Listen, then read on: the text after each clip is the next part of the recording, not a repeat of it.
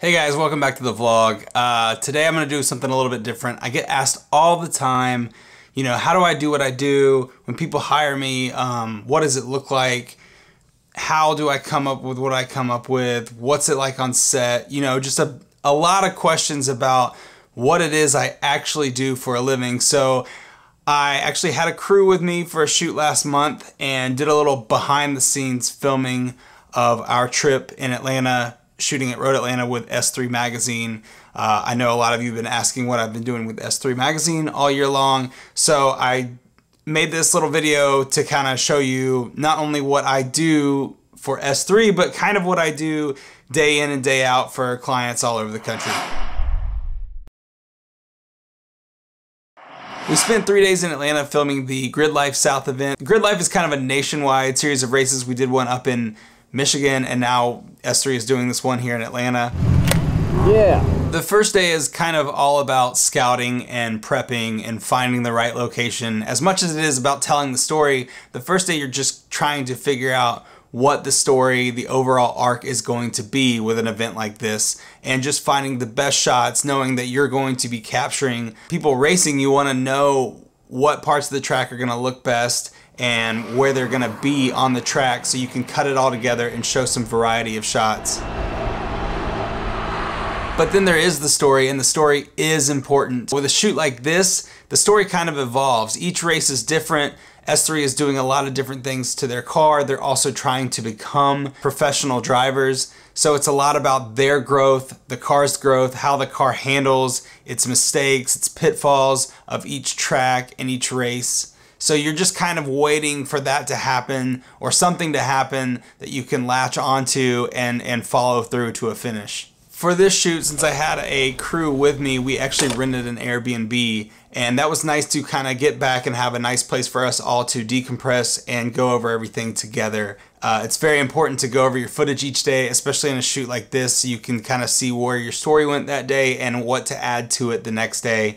It's also great to have a meeting the next morning to go over, hey, we got this yesterday and this happened yesterday, so let's make sure we go after this kind of storyline and follow the shots to tell that story today. Alright, so I made some notes. I looked at yesterday's footage. It's really good. No, it's really good. The story, it seems like it's still like the story at the last one was overheating.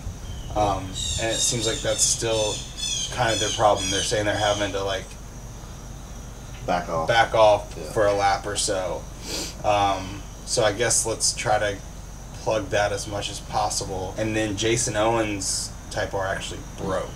So we need to go talk to him and see why it broke and what they're doing to fix it, because it might be like the ghost of Christmas future for S3, so that might be good.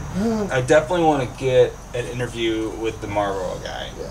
Because I was looking at the GoPro footage, and we definitely have him all over that. Oh, really? Have both of them passing each other for a couple of laps. And since I'm playing both cinematographer, editor, and director on this, it's up to me to show them exactly what we need to be doing and to collaborate with them and say, hey, what do you think is best?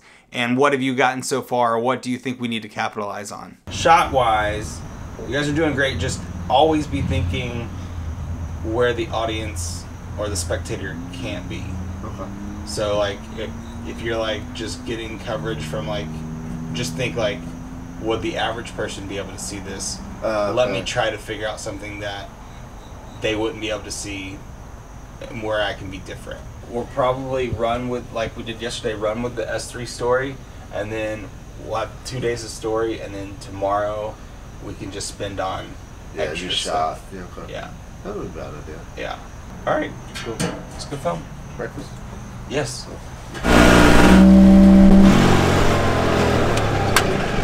Sometimes I just like to observe a conversation that two people are having without the cameras on. It helps them to not feel like they have to be on and camera ready, and actually have an honest and open conversation. And you can actually sit there like a fly on the wall and listen to the conversation and kind of let a natural dialogue develop into something good that you might have not gotten if they felt pressured to say something on camera.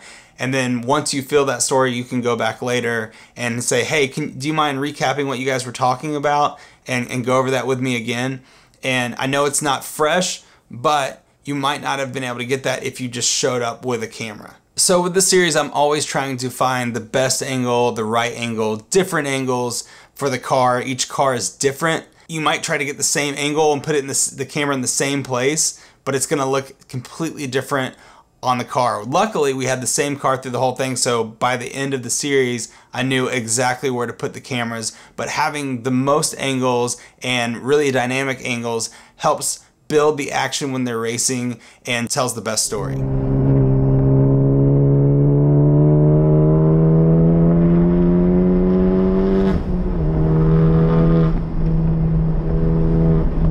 Along with that, you want to make sure you give yourself enough time to set up each angle. You don't want to slow them down and you don't want them to slow you down. So prepping and having enough time and knowing exactly what you want to do with your camera on the car is key. Shooting the series, and really any shoot, it's important to be fast and efficient. Batteries die all the time. You always want to keep a couple of batteries in your pocket for each different camera you're using and be able to switch them out quickly.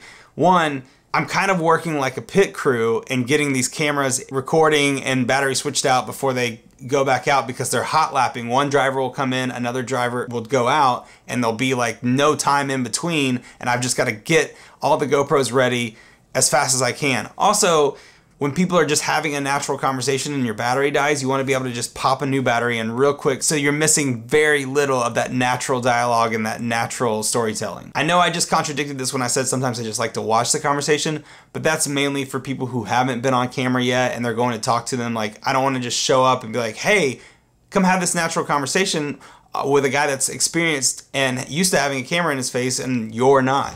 It was really frustrating and, in my opinion, kind of borderline dangerous. Those guys need to go faster, man. They got to go faster. With this shoot with S3, I've found that it's best to interview the driver after each session. It really lets you know what they're going through out there on the track. It's a great way to develop and build a story, and a natural story from something that's actually happening to them. It also, by interviewing them right away, you're getting a very fresh take on what just happened and you're not having to stage or recap anything. But that was a lot of fun.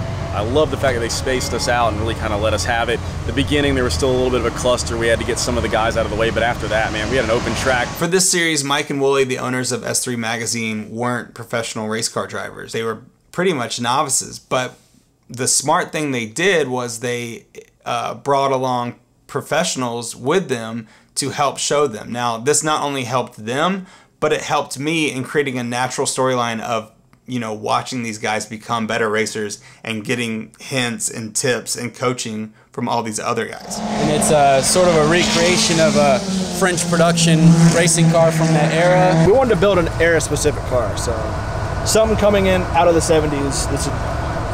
Adding in the drivers gave the series more depth and a broader look at the story.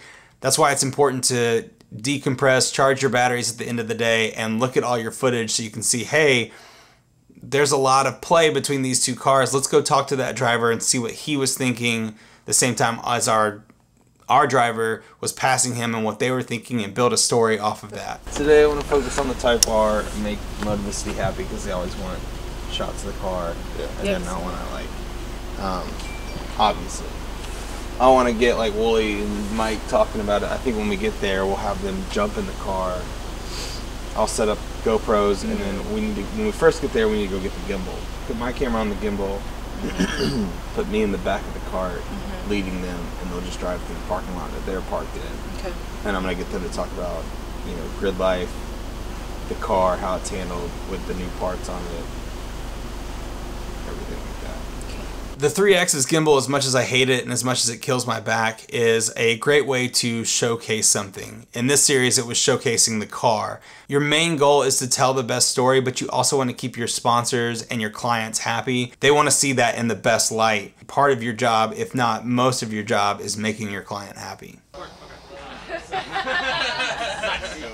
I've learned that keeping people laughing, telling jokes, being silly is a great way to break the ice with someone that's about to be on camera. And even the people that have to be on camera all the time, you just want to keep them having fun. You don't want them to see being on camera as this nightmare grueling process. You want it to be a fun process. So I like to joke around as much as possible and keep the mood light so that I get a natural response and I get them having fun.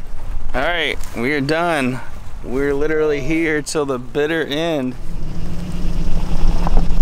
Alright guys, I know this video is a little different. I hope you liked it. If you did like it and you want more videos like this, leave a comment below. As always, hit the subscribe button, hit the like button, and hit that bell so you'll be notified the next time I drop a video.